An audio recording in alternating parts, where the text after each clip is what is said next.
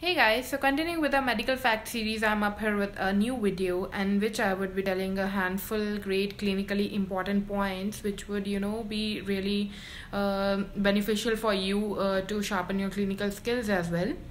So the first point I want to discuss with you is about tamoxifen. Tamoxifen, as we all know, is given in breast cancer patients for the prevention as well as the treatment. But we need to know the effects of tamoxifen. Tamoxifen is an antagonist at breast, but it is agonist at the clotting system, endothelial lining, as well as the bone. So if the tamoxifen is given to a breast carcinoma patient, you need to remember that it can, make the endometrial lining of the uterus thick and lead to the endometrial carcinoma as well.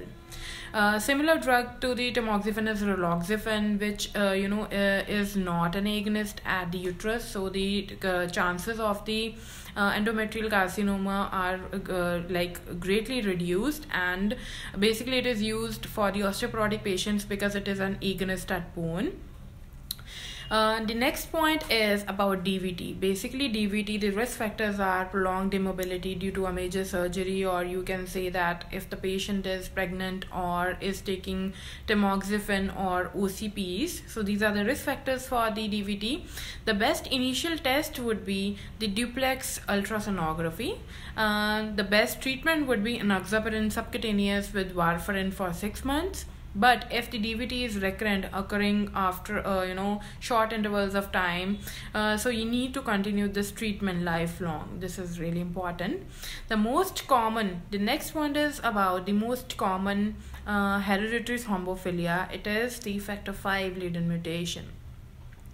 The fourth point I'm going to discuss in this video is about the peripheral vascular disease. Basically, the peripheral vascular disease, there is angina of the legs. That is, you can also call it as the claudication. That is, the person will have pain while walking and the pain would be relieved with rest. And the risk factors are the smoking, which is the main risk factor for peripheral artery disease. What's important is that the patient would come with the smooth shiny skin with the loss of the hair and the sweat glands.